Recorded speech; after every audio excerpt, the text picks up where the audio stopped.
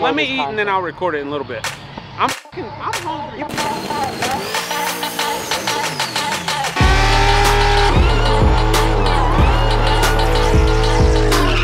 TJ, talk so we can edit some of it out. Oh, I will. I'll wait for. Wait, I've never talked a day in my life. No. Shit, I don't know what you're talking about. I love everybody. Look at these puppy dog eyes. I know. Look at them. Guys, look, it started lightning all of a sudden. Amazing what everybody starts moving. Didn't have a chance to talk. Puppy dog eyes. Yeah. I don't think I've seen one of their. I'm just gonna say I'm Lambo daddy. I've broken at least $6.8 million worth of Lambos in the past 3 weeks. Yeah. So. And then we've just seen Joe Tech's trailer pull up today, and they bring the Lambo no telling what's coming out of there. So. Audis, Lambos, GTRs. Yeah. Better figure it out. McLarens. We broke a McLaren. I got to watch that. Kobe broke him, then I broke him again. Best thing was when you slapped 2 stickers on the same Lambo at the same time. Did not even let the driver out of the car. That's funny. Dude's in his car and they're pushing his broken Lambo back, and TJ's running to grab stickers because he cannot contain himself longer.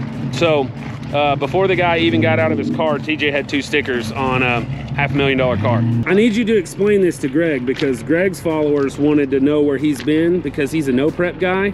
Okay. And now we're introducing a no prep guy to the prep daddy. So we've broken some prep from some no prep guys. Right? Yeah. It gets so tight and they're like, whoa. So this is why I do what I do. So as a promoter in the drag racing industry and as a worker at the Texas Motorsplex, we rely on sponsors a lot. Well, you know how you get sponsors? You provide good races, good racetracks, good everything, good customer service. So when a car comes up here and they shatter their what are they gonna do? They're gonna go over into the pits. They're gonna go to that vendor booth that I sold, or that sponsor, and they're gonna say, hey man, I shattered my on TJ's track. I'm gonna need to buy at least a $4,000 rear end. I'm gonna need to get this, I'm gonna need to get that. And guess what? That sponsor leaves out that gate happy as hell. That's right. And then next year they're like, we want 2 booths next year at the deal. We have to bring more axles to the race. Yeah, it was sold out. So in case anybody was wondering, this is TJ's next purchase right here. This is his C8 Corvette that he's having tested this week. Cassie watches this video, we're just kidding. Y'all watch Greg's face. Y'all watch Greg's face when this car leaves. He'll be back at every prep event now. We're gonna put gas in it in a minute.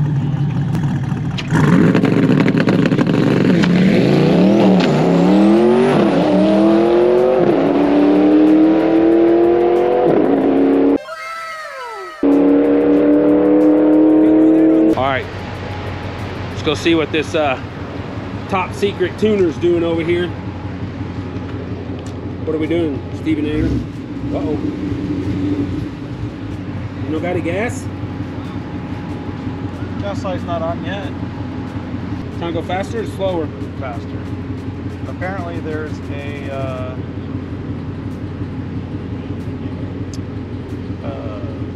learned throttle angle offset. New car tuning. Needless to say, I reset everything. Okay. So it's like fresh. I like it. Yeah.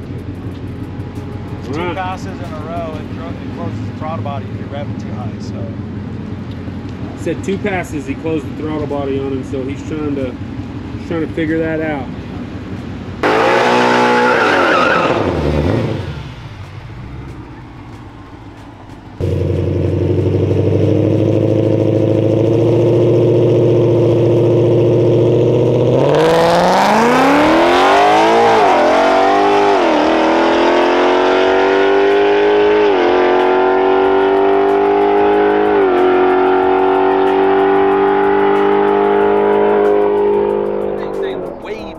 It sounds way better. But he said it was stock, bro. It's top secret. I mean, it sounds good for stock is what I meant, right? I mean, it's a great stock vehicle. All right, so quick question. Yeah. When he's done. Okay. You guys got a little bit of a grudge going on. You guys race him in the vet. What happened? Yeah, What's me up? and Junior Cheeseburger. Yeah, we got a little bit of a grudge going on. This is why I was actually told not to bring my Corvette tonight, so that way Cheeseburger could get some test passes in and I didn't embarrass him at his own place of business. So you should watch. We're going to try to break something. All right.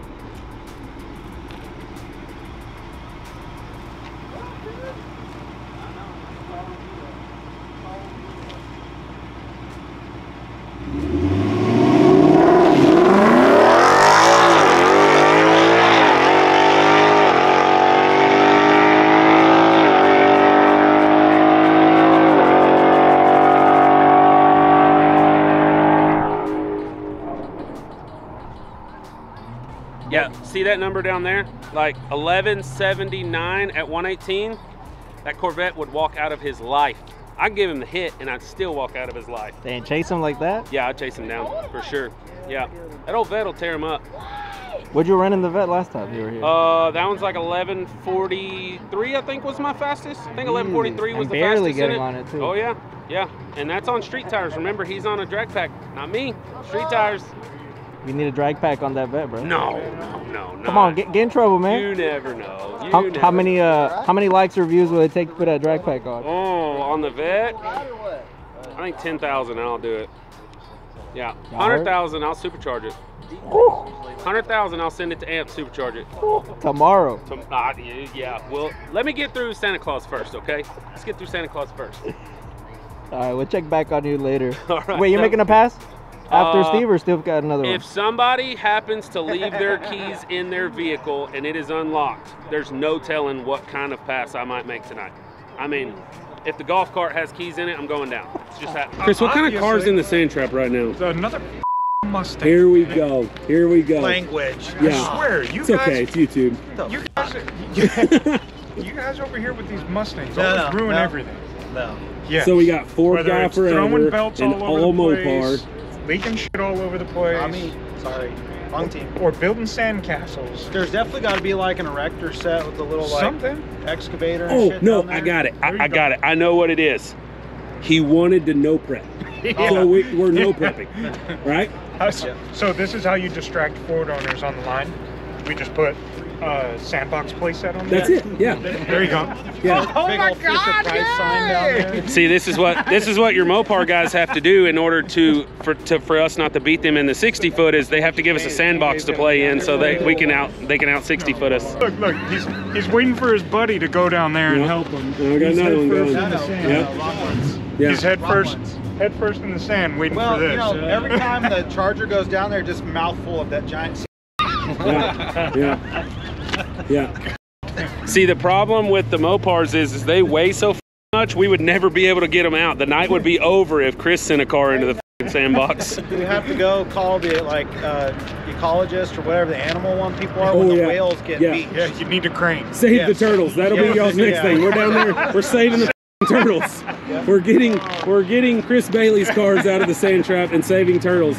He's an environmentalist. That's what it is. Chris Bailey, the environmentalist. We need to remember that.